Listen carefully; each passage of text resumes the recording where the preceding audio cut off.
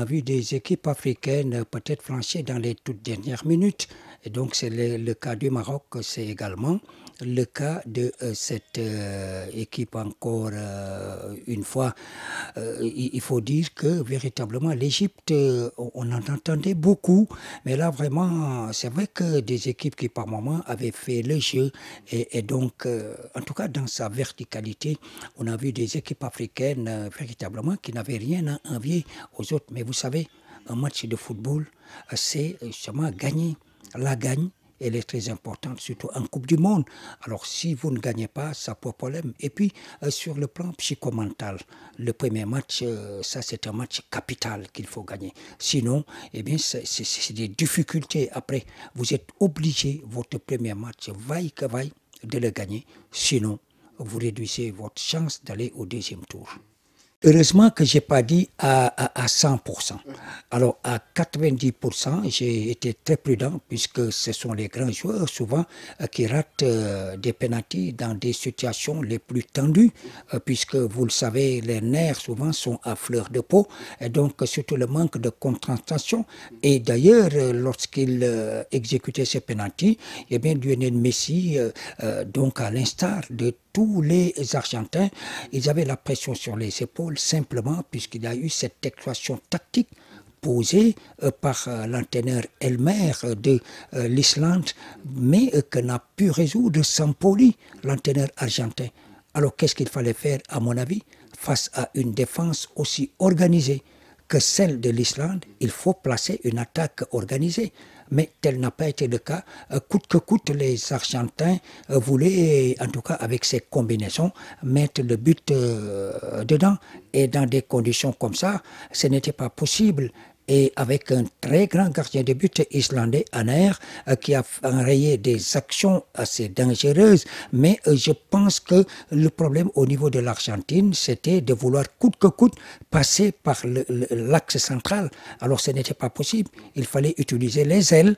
Et donc face à une très bonne défense comme celle-là, très organisée, vous voyez, ils étaient à 8, à 9 en défense contre, c'est vrai, des Argentins qui manœuvrièrement qui était très bon, mais la dernière action, puisque arrivé dans le dernier tiers, c'est là où il y avait cette équation tactique. Lionel Messi était attaqué par 2, 3, voire même par 4 défenseurs, et donc à ce rythme, ce n'était pas possible.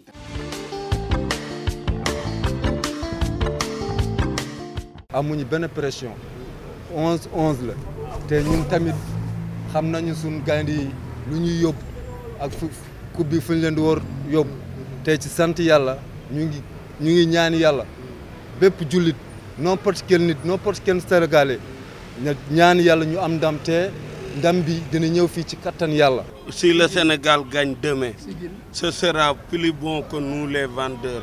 Si on gagne le Sénégal demain, il sera mauvais pour nous. C'est pourquoi ça, on lance notre message pour dire que les joueurs de l'équipe nationale du Sénégal, il faut battre pour gagner demain le maxi. Je supporte l'équipe nationale du Sénégal et j'ai pris au bon Dieu de nous accorder la victoire demain, Inch'Allah. Bon, j'ai confiance à l'équipe nationale. En fait, moi, les joueurs qui m'ont plus impressionné, c'est Sadio Mané et Kalidou Koulibaly. Et bon, je pense bien qu'ils feront un très bon mondial. Alors, vous avez suivi les autres équipes africaines. Alors, ce n'est pas trop le top depuis le début du tournoi. Ah oui, c'est la défaillance totale. C'est la défaillance totale. Bon, pour moi bon, les équipes africaines n'ont pas un très beau mental. Parce que bon, ce tournoi-là, ça ne se gagne pas des détails. Ah, oui. Il faut être prêt mentalement et physiquement. Surtout les entraîneurs là, qu'ils aient de très beaux tactiques déjà. C'est ça qui fera la différence. On va se retomber parce que tous les gens ont acheté des maillots, les autres achètent des drapeaux. Regardez l'immeuble là, ils ont monté les drapeaux, tout pour nos lions de la Teranga. Les lions de la Teranga, doivent jouer demain. Il faut bien jouer pour le Sénégal gagne. Quand le Sénégal gagne, les gens achètent. Mais quand ils ne gagnent pas, nous les vendeurs, on ne vend pas rien. 2-0 bi moom dinañ ko am. waaw te bon ñun am nañ joueur bu dee wàllu technique moom lépp ñor na bu dee wàllu football mun nañ football te tamit bon xam nga rek gars yi moom ku ne ndam ngay ut te loolu moom ñu ngi ci ñun ci kattan yàlla. non am na yaakaar vraiment am na yaakaar ci équipe bi vraiment. si ban zone nga gën a yaakaar ci équipe nationale. non lépp loo kay vraiment. amul kii ñetti lépp la incha allah. ci man samay gis-gis bopp am naa ñetti joueur boo xam ne tànn naa kii di Sadio Mané kii di Diao Baldé kii di Ismaïla Sarr am naa ci nag waa am naa ci yaakaar ci ñoom te dinañ def dara ci kattan yàlla. na gars yi jënd rek génn jënd mayu lépp jeex ñu am ndam incha allah rabbi waaw. yaakaar nga si match bu baax. waaw yaakaar naa si daal yaakaar parce que booy xool équipe bu africain daanaka la majeure partie ñu ngi côté kon Sénégal moom lañ def yaakaar fi mu toll kon dañuy ñaan rek yaakaar bañ a tas. Sadio Mané doit prendre son responsabilité, être comme Messi ou bien comme Cristiano Ronaldo.